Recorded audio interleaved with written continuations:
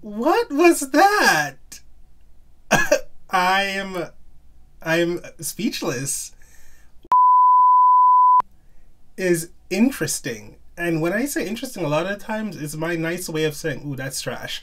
But no, this time, like, she's really intriguing. It's a new day in the workroom, and it's a brand new year full of drag. I'm super excited to be back. We got a whole 2 weeks off, which was well needed, if I'm being honest. I'm super excited for the cast of season 14. I can't wait to jump into it. Before we get into that video, don't forget to like, comment, share, and subscribe to my channel. I finally got to my 5,000 subscriber goal, and that's partly thanks to Bussy Queen and the video he dropped late last year, giving me a shout out. I really appreciated that. Thank you. And this year, let's get another 5,000. How about that?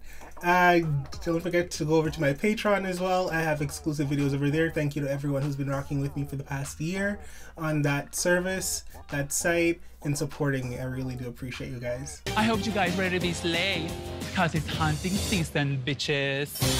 Hello world, my name is Alyssa Hunter, and I'm from the beautiful island of Puerto Rico. Okay, Alyssa Hunter, coming in the hunting gear. First off, a friend of mine sent me, Daddy sent me a photo of Alyssa Hunter in the confessional, and I was like, oh, cute. I was like, I don't know, but looking at this, yeah, Alyssa Hunter is freaking hot. The entrance look, I love the outfit. It's really great. The hair is good, the makeup's good, it's different. I don't think anyone's ever done anything like it before, which I like. I like when an entrance outfit is really conceptual and it tells me about the queen. The closest I've seen to somebody doing anything similar to this was probably April Carrion. Was it her who came in that little Boy Scout uniform? I don't remember, but this is really good. All right, let's get out there today and make a difference. My name is Bosco, and I'm here to show the world that I'm not just some skanky alternative girl from Seattle. Okay, I'm kind of shocked at Bosco's confessional look. I saw Bosco in the Meet the Queens, and I was like, so clean, so polished. She walked in, entrance outfit, clean, polished, the face is beat. It's great. It's a simple, but it's really effective. I love the horn, you know. The confessional look took me aback. I did not know that's what Bosco looked like out of drag. Work. What a transformation. Is you hungry? Cause bitch, I'm baked. Ow. America, don't adjust your TV. I'm this fat in person. Won't. Cornbread, the snack, jeté. Can I tell you how much I love this queen? I fell in love with her the first time I saw her. From Meet the Queens, and I've been following her on social media for the past few weeks in anticipation for this season, and she's everything. She is everything, and I really hope she does not disappoint me on the season because I'm already rooting for you, girl. The hair, iconic. It's serving me black excellence. I love the golden rollers. The face is beat. I love this pleather look. It's everything. It's everything. She's fucking cornbread. Where am I? Paris Hilton is here. My name is Willow Pill, and I'm an adorably twisted little doll. Willow Pill looks like something out of White Chicks. This is so nostalgic for me, this entire look. It's ridiculous. I would never. Those shoes, your toes are out. But Willow Pill is somehow pulling this off, and I'm somehow intrigued. Normally I'd be like, nope, nope, nope, nope, nope. But this is fierce. The fact that she walked in here, she walked in the workroom in freaking flip-flops. She's an icon. I have one thing to say. Baby, you already know every kiss begins with a K. I am Carrie Colby, and I'm here to be your new viral obsession. Carrie Colby is what I will be dreaming about for the next several months. Like, The skin is perfection. The hair is laid. That lace is so flat, it's baked into her freaking skin. I love the trans colors. She's just so beautiful. Is that all I'm gonna have to say when I see her each time because I feel tongue-tied a little bit? I'm kind of hot and flustered. Is this what, like, love at first sight feels like? Grab a fork, ladies. Jambalaya is served. Bitch, that's June. Hello, everyone. I'm June Jambalaya. Imagine if Megan Thee Stallion and Phaedra Parks had a baby. Miss June Jambalaya. I don't care if this is Amelia Pucci or Gucci. No, I wanted more from your entrance look. I'm sorry. I just had a different level of expectations from you. A label whore, that's what you claim to be. The face is right. Like, you're very pretty. You're right. Phaedra Parks mixed with Megan Thee Stallion. I get it. But it's... You're not padded. So it's like the...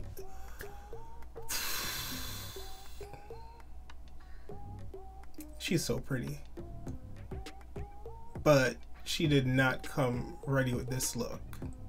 For me. Hello, RuPaul? Yes, we've been trying to reach you regarding your car's extended warranty. Oh, perfect. Well, then I just have one more question for you. Are you ready, Boots? Opening paragraph. My name is Orion Story. Orion Story. That was a whole lot of extraness for your entrance to just fall flat. Because the joke did not land for me. I have seen a lot of this in the past where girls come in like a Jinx Monsoon, you know, oh, flowy, flowy, I just got out of the boudoir, blah, blah, blah. This is okay. It's literally okay. It's not bad. The gloves are a little, I don't know, I don't like the gloves though. The gloves with the nails. It's a fine bathing suit from the 60s or wherever. I don't know. This is just not I'm not excited. That's it. I'm not excited. She already had hers. Hold up. Are we having one of those things where it's like two freaking premieres again? Because I was really hoping to see everybody. Open your heart and take a deep dive. Because queens, you better pop that pussy if you want to survive. RuPaul literally said you better pop that pussy if you want to survive. I want that on a t-shirt. And before this premiere episode is over, one of you will sashay away. RuPaul saying that before the end of this episode, someone's going home. I smell a stunt. I feel like, oh, someone's gonna sashay away, but then they're gonna come back at a later date because it's kind of unfair. It reminds me of season 6 when, was it Magnolia Crawford and some other person that we tend to forget, unfortunately? They both got sent home before the two groups got together. So it was like, damn, we didn't even get to meet everybody. So since then, they haven't done that.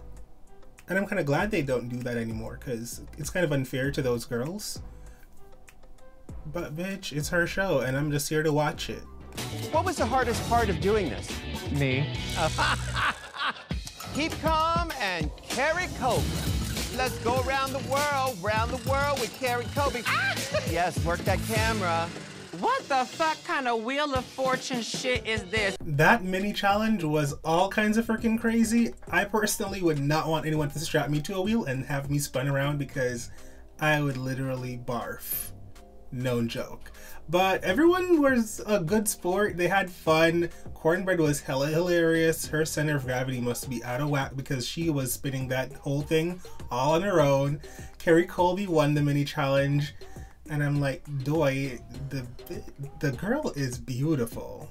Like, beautiful. In Kennedy Davenport's voice. We're putting on a show. You will be performing at the prestigious Charisma, Nerve, and Talent show. If you do this, then what are the All-Stars? What does the All-Stars girl do? I can't wait to see what these girls' talents are. I feel like there's gonna be a singer, and I feel like it's gonna be bad. I'm hoping, because that's gonna be entertaining for me to watch. So what's everyone doing for their talent show number? Oh, competitive eating. I'm not even joking. You're not joking? Yeah. I'm ready to see I'm gonna try to eat 120 hot dogs in 60 seconds. Ooh, that's a talent, bitch. A lot of the girls have interesting talent pieces. I don't think we've ever had anyone do a jump rope routine, so that's new. I love to see that. Rock and roll, like a guitar solo, that's gonna be new. I just like to see the variety. Not everyone's gonna come out to try and rap or lip sync to a song or do a dance number. I like to see the variety in the talent that my drag queens have. So that's gonna be fun. It was like pushing my stomach and was like, there's a lot of demons and all this bullshit in here. So it was like pushing me, bitch. And I'm just like, you trying it, but I'm a very petty human being. So he was just pushing him and pushing and pushing. And bitch, I let out a demon and I farted right on his ass. Child. Cornbread and Carrie Colby talking in the mirror about the Southerners and their church business. I grew up in the church. I can say religion is not my tea. Don't care for it. Don't believe in it. Can't stand it. I'm a spiritual being. Religion. But that story that Cornbread told about farting on the preacher, I lived. She is freaking iconic. And I love her. Welcome to RuPaul's Drag Race. Your life is about to change forever, so just embrace it. Soak it up. Be a motherfucking star. I love that Lizzo came backstage to see the girls. I miss when they used to do this, like from season 9 and 10 and stuff like that, where the superstar would come in and talk with them before they went out on stage. I thought that was really cool, so this is really fun. And Lizzo has been on the show so many times. At this point, make her like a permanent judge. I just love seeing her on the show.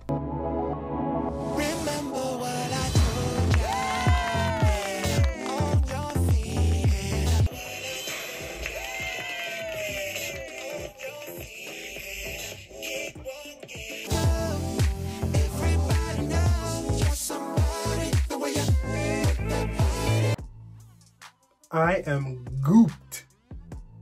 RuPaul's Charles? RuPaul. First of all, RuPaul looks amazing. Like, stunning from head to toe. The body is right, the garment is tight, the hair is snatched, and the face is beat. Okay? I was so shocked when she started performing because I was like, wait, what's going on? Why are there dancers here? Oh wait, RuPaul's doing a number? Oh bitch, season 14 is that girl. I loved this. RuPaul, there's a magic to watching RuPaul perform because it's like something you don't see often. And when you do, it's like, you know, she gives you her 1-2 step, but it's like, she doesn't need to do more than that.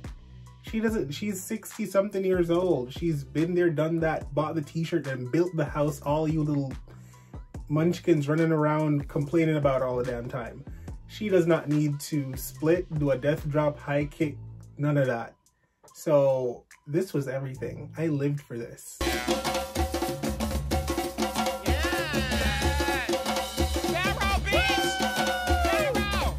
Miss June Jambalaya was a serve. Her talent piece is everything I wanted Miss Bibi Zahara Benet to give for her All-Stars talent show. But I'm not knocking Bibi because Bibi served face and attitude, and that was everything in its own right. But Miss June Jambalaya was giving me spins upon top of spins upon top of spins, high kicks and splits, and the only thing that was a little messy was that damn headband. The headband was she just don't want to see you win, June. That headband, burn it.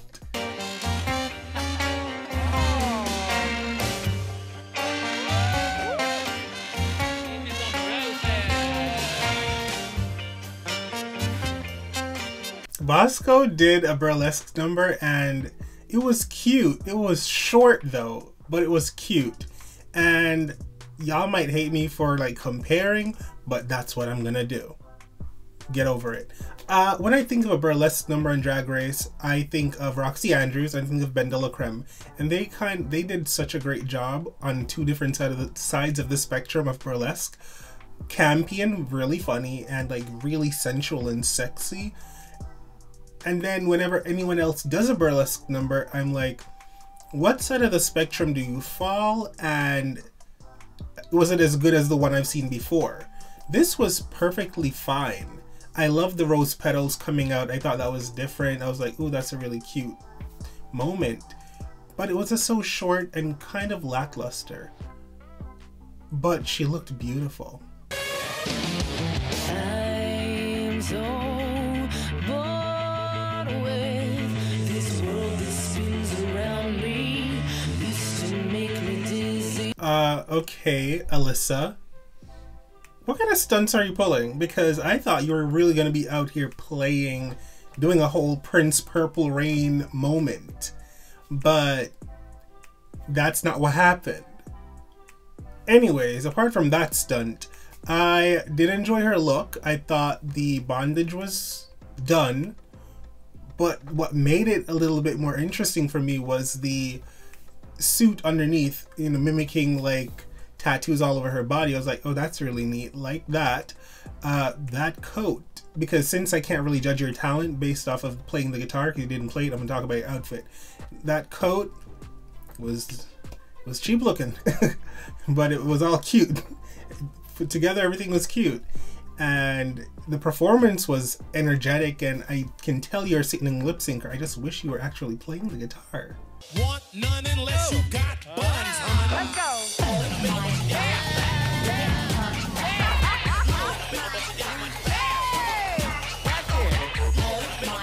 Ah, Miss Colby with the jump rope routine. I thought it was super cute. The little performance coming out, the jump rope routine, like, it was fun. I thoroughly enjoyed it. It reminded me of watching those, you know, going to a chair leading competition, and I was like, feeling so nostalgic. And she's so freaking pretty. She is really pretty and talented. That ass smack, I'd like to be the hand. The Stroker 5000. Ooh. Fun fact, in South America, they call this the horn dog corn dog. Now you're gonna get real tight and you're gonna stroke back. Well, Orion's story, comedy routine. It was interesting. I will not say it was my favorite routine that I've seen so far. What do I think of it? I'm thinking of a Whitney Houston interview, and she's like, what do you think, when they asked her what do they think of Mariah Carey, she's like, what do I think of her? I don't think of her. And it's giving me that vibe. It was just like, it was there. It wasn't great. The outfit and everything was like on point for the trailer motif she was going for, but then the writing and the delivery was just really dry. And even though there were funny moments, it just was dry. Cornbread is the mother taking snack. Then I drop like a meal. Talk butch with a real pussy feel. Season 14, you know the deal I give her. Beach face, big thick to the slim waist. Is you hungry? Ding ding. Yes, cornbread the snack jete. Okay. First of all, I'm gonna go download that right now. I hope it's on your, I'm gonna go to your Instagram, I'm gonna check your bio. I hope the song is there because I'm about to listen to it and stream it like the entire freaking weekend. The song is fire. The performance was everything. And now that I've seen you perform like this, I hope you don't land in the bottom. But then again, I'd like to see you lip sync just because you're such a good performer and I just want to see you perform for free. This was really good, Cornbread. Like, I stan you even more. Oh my god. Is this gonna be a whole season of me being biased to people? I don't think so. But she was good, like, she was good.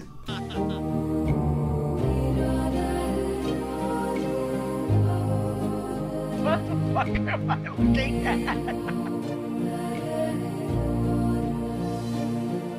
What was that? I'm speechless. Willow Pill is interesting. And when I say interesting, a lot of times it's my nice way of saying, ooh, that's trash. But no, this time, like, she's really intriguing. I didn't know where she was going with this Little House on the Prairie nightgown and this bathtub. But then by the end of it, I was like, I want to watch that. Is that a short film? I want to watch it. Even if it's a silent film, I would watch that.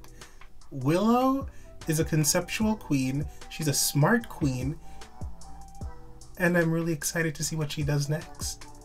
Tonight on the runway, category is Signature Show-Stopping Drag. Okay, Miss Signature Drag, June Jambalaya.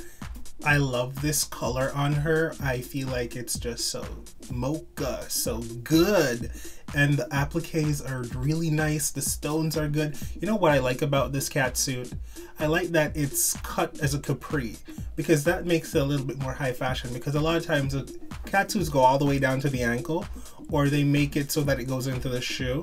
And it's like, it's very drag to do it that way, but to make it a capri, it tells me that this girl has an eye for fashion, and I'm into it. I will say the wig is heavy and I can't see a root, but she looks good. She looks good, and I live for a train, and this train is everything. So I can tell Bosco's signature is horns, much like her eyebrows. I like this look. I think this is very sleek. It's simple, but it tells me a story of who she is as a queen, and I get it. I can see who this girl is, and I relate to this. Well, maybe not relate to her, but I know who this girl is. I like the look. She looks snatched. The hair is beautiful. The face is right. Bosco is just so intriguing to me. Like, in and out of drag. It's just such a freaking dynamic. Like, Alyssa got money.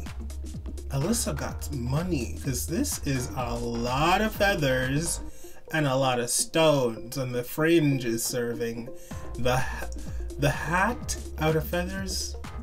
This is a moment. This is a real moment. I'm living for everything. Even that ugly ass My Fair Lady umbrella, which I hated those umbrellas from the 20s and I hate them now. But I get it. It's a period piece with a lot more glamour, and it's so good. When I tell you that I'm obsessed with fur coats, this is a coat. You see, I feel like these girls been watching my channel and they just know what I like, and they said if I'm going on season 14, I'm gonna do what Michael likes. That's just in my head. Obviously, that's not a thing. But I keep saying, give me a train, give me drama, and they keep giving me what I want. These queens are not around. This coat is everything. I love that there's lions on either sides of the shoulders, because representing for Leos. I'm not a Leo, but good for them. And then it opens up to this beautiful naked dress with K's all over it, and the thigh highs, and the hair is pink going into the ombre. It's all so good. It's just so good. I have nothing else to say, but it's good. And the coat is lined. Pink lining. Get into it. Oh, Orion Story. You know what, Orion Story? I like this outfit. I love, it shows me who you are as a campy queen. It's very 60s. It's giving 3 boobs, which is like out there. I feel like this is gonna be one of those queens that give you a period piece mixed with like some alien stuff. And I love that. I love when you mix and match a bunch of themes and make it into something special. And this is special. It's a really special look. I will say that. It's not the most high fashion or whatever, but it's a beautiful drag look, and it has a concept. It tells me that you're smart. Cornbread Jeté. Shantae, like, this is beautiful. I know it's just a leotard, but it's stoned all the way through. There's a hip moment, there's a glove, there's a headpiece that's made, even though it's literally just a fabric covering her head, but it's everything. I personally, while I do love the headpiece, I wish there was a short wig underneath so I could see some hair poking through. That would have been nice, even though bald drag queens are totally fine. It's a thing and it's fine.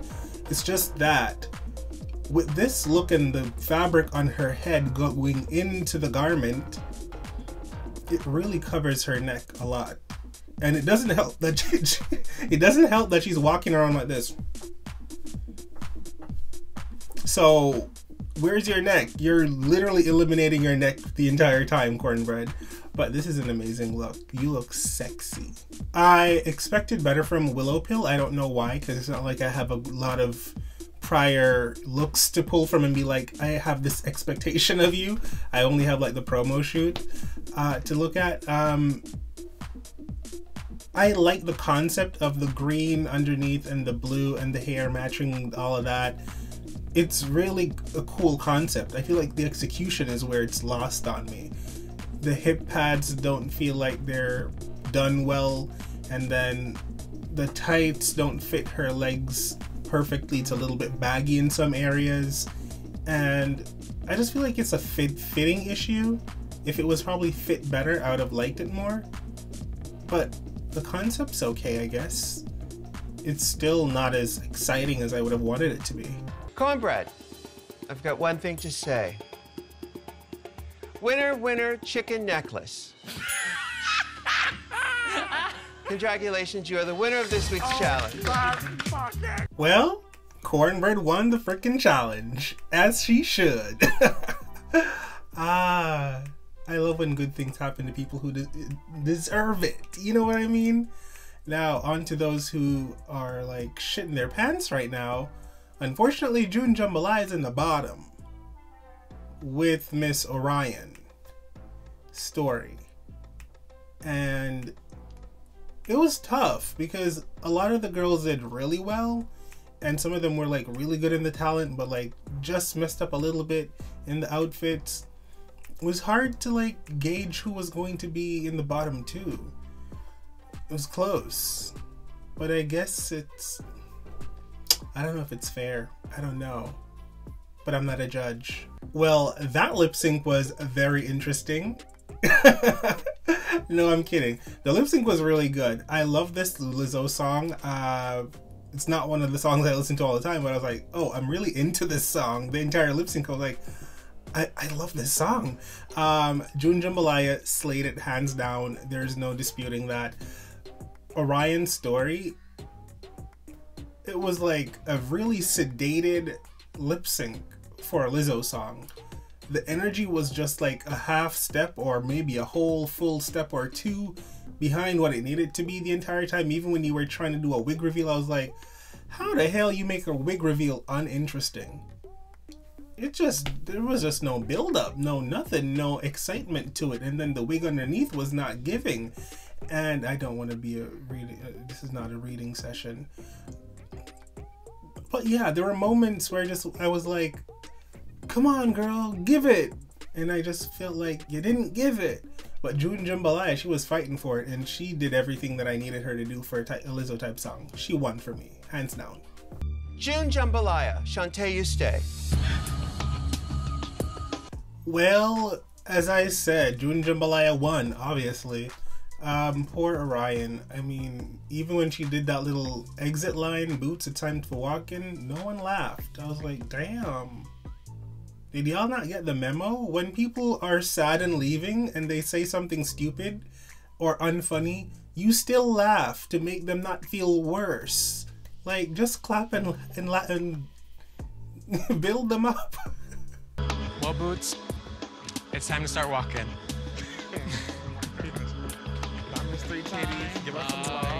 Well, there we have it. This first episode was a really good one, I must say. I thought they were going to do the same thing where the girls had to do a girl group challenge because Lizzo was going to be there, but talent shows work for me too. It was fun. I can't wait for next week to meet the other girls. Until next time, don't forget to like, comment, share, and subscribe to my channel. Please. And go over to my Patreon for more exclusive content, like me reacting to the lip sync, like watching it and reacting and talking shit. All of that on my Patreon. Love you. Bye. Hey beautiful humans, you've made it this far in this video. Why not subscribe to my Patreon? You can sign up for exclusive content I don't post on YouTube, or support me making content for this channel. Speaking of, why don't you watch another video?